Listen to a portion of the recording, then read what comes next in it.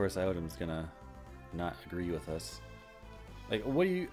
what, are you going back, Isaac? Do you need to get something you left behind? Yes. I see. In that case, I shall wait for you here. I shall wait here for your return.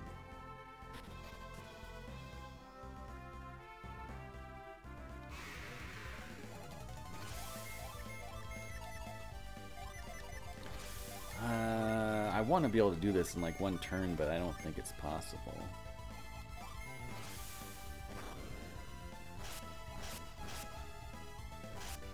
Oh, maybe it is possible.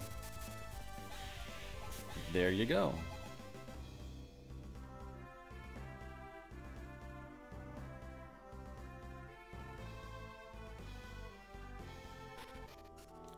Gondolin Cave. What is... oh.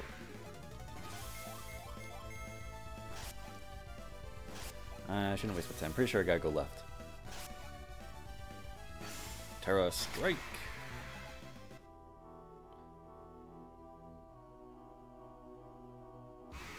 I don't want to skimp out on the experience points either, because I'm going to an optional dungeon before the other optional dungeon, which is Crossbow Isle. Alright, let's lift this.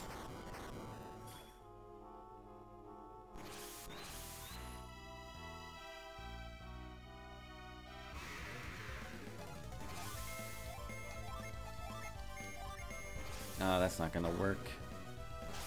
I might kill the beast, but I'm not gonna kill the bee. Ooh. Free fight rush? Whoa, whoa! That took a long time for it to come out. Ivan's the fastest. Isaac is next, so... yeah, let's go ahead and do that. Heal up real quick.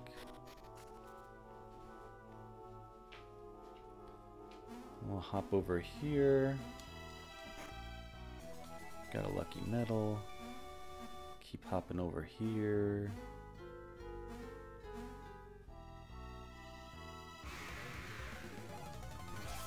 Ooh, okay, let's see. If I do these, let's see if we'll kill him in one round.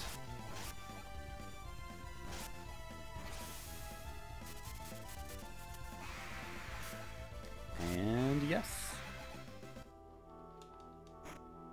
Ooh, an apple. Who needs attack power? Let's... ooh, Garrett?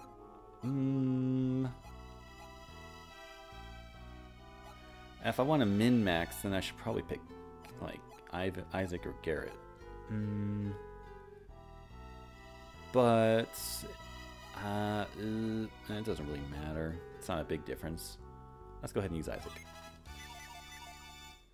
So what I did, because I had a lot of time on my hands as a kid, what I did was I had a file of the first Golden Sun. I think I still have it, where I stockpiled all those stat-raising items. And then in Golden Sun 2, you carry over your data. But there's also like an easy mode where you carry over Golden Sun 2 data to a new Golden Sun 2 file. It's basically like a New Game Plus. It's referred to as easy mode, but it's basically New Game Plus. So you have like all of your items. No. You're leveled up. You keep all your stats. Yeah, you move your character stats over to a new file. And so what I did was I replayed Golden Sun 2 a bunch of times, and I had those stat items, so every time I got my party reunited, I'd use all those stat items up. And so I like maxed out the stats for, I think maybe Isaac and Jenna, just the two of them.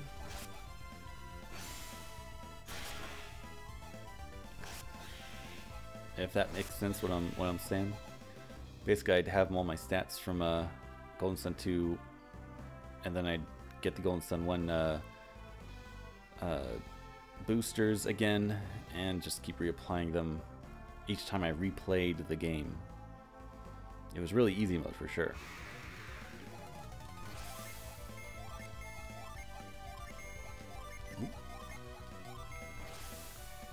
Oh, wait. These are original area monsters. They're all gonna die in one hit. Do I need to come back here for anything?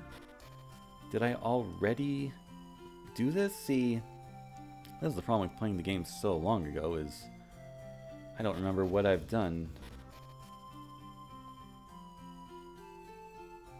I sure hope I already went through this other area.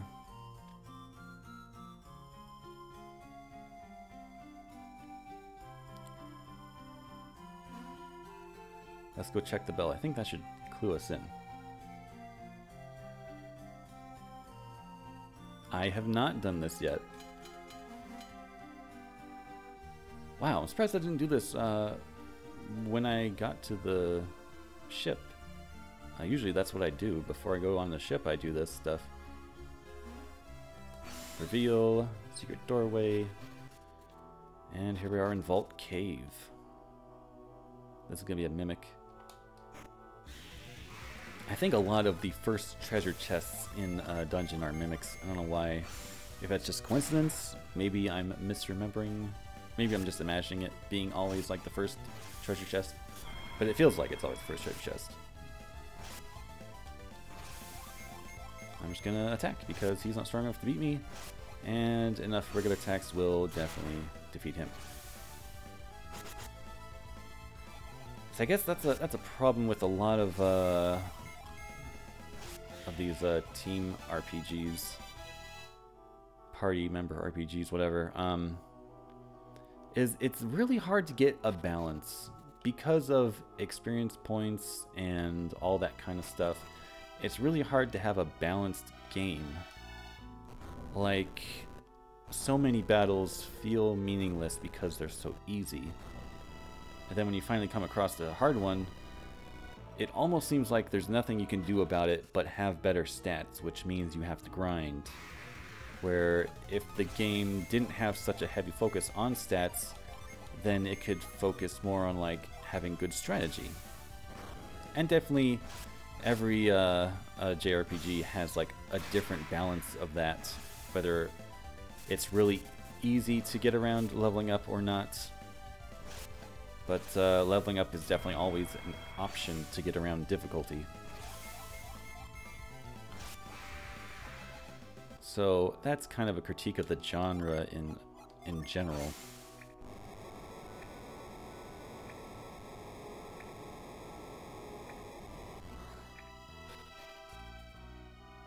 This is Van Brace? Ooh. What did I take off for that? The Dragon Shield? Oh. Okay. Guess I'm using this.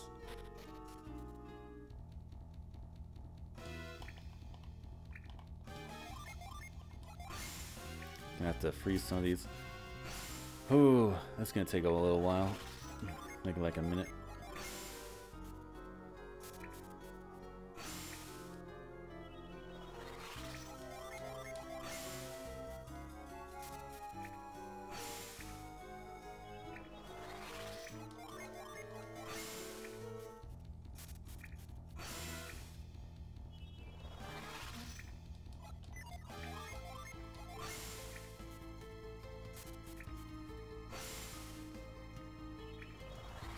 So back on the JRPG balance, if there's ever like optional dungeons like what I'm doing right now, how do you balance those out? Because like as soon as you get to it, it's either just balanced right for when you first can go to it, or it's meant for you to come back to later. Playing through Final Fantasy X right now as well, and I'm at the end game state where there's a couple of optional dungeons. One of them I could have gone through earlier, and it just would have been really, really hard. But waiting to come to it at the end of the game means I don't have to worry about that so much. Also, the optional bosses in that game, the Dark Aeons, as soon as you can start fighting them, they're all like near impossible to defeat. But there's a whole leveling up thing you can do at the arena. And once you do that, then most of them are super easy. Like, there's just no balance to it. It doesn't require strategy. It just requires grinding out improvements on your characters, leveling up, you know? Okay, this one is going to have some water drops. I just gotta be careful. Let me get move on standby. I'm gonna try to do this quickly. There we go. Move this out of the way. There we go. Avoiding a problem there. Still have to go around the whole side. Where's this one dropping? Right there. Can move this one out of the way first.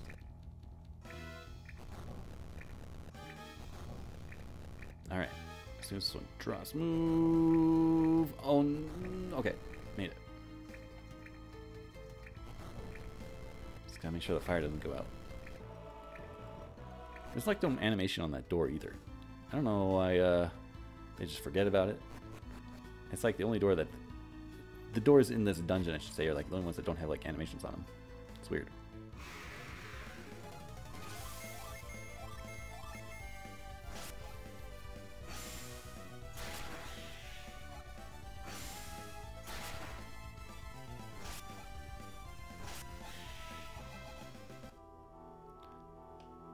So, an interesting thing Final Fantasy X does, the weapons in that game do not have stats on them. At least not all of them. Some of them do give like a percentage boost to stats, to specific stats. But for the most part, they just have like abilities or perks on them, like poison resistance or something like that. All of your stat boosts come from leveling up, which... I mean, leveling up is a little different in Final Fantasy X because when you level up, it just gives you a point to move on the sphere grid. And, I mean, it is like leveling up in that sense because you get experience points. And then it results in the stat boost. And it kind of has the illusion of choice where, oh, it's the sphere grid, you can choose, you know, which way you go. Really, there is a path for the character that is optimal, so there's really not a choice to it. And I say that because when you get to the end game, it's also very much not a choice because everyone needs to max out the sphere grid, and it's a shared sphere grid. So there are empty nodes where you can fill in a specific stat booster type that you want. But if one person fills it in, then it's the same for everybody. So really, everyone's going to have maxed out stats at the end. What am I doing? Can I just retreat from this? Is it going to take me back to the entrance I took? Oh, here we go. Perfect. Alright, so there's... I guess that's the Earth Djinn I was thinking about. The one that I was supposedly missing. So, it's been an hour now. I think I'm going to save up here. And we will do the Loompa dungeon when we get back. Here is how you break in.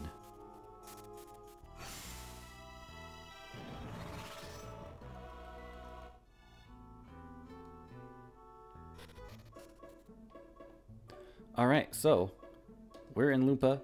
There's a optional dungeon here that we're going to go ahead and do next time. So get subscribed, turn on notifications if you want to know when that video drops as soon as possible. Oh, whoops. I usually have that on reveal. Whoop. Wait, whoop. Oh, there we go. Pushed the wrong button. Oh, it's just a synergy stick. That means nothing to me. Oh, there is some stuff we can do first. Let's go ahead and do this. I know we're already over now. I should probably just stop, but let's get this treasure real quick.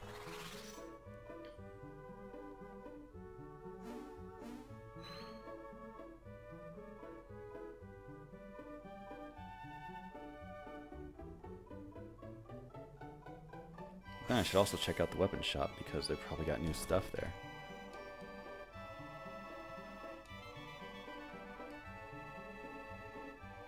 Ooh, jackpot. Oh, smoke bomb. Lucky metal. That's nothing special. 44 coins. That's lame. An elixir. That does nothing. Okay, water of life. That's something. And antidote. Wow. Never mind. This treasure stash has been forgotten for a reason because there's nothing important up here.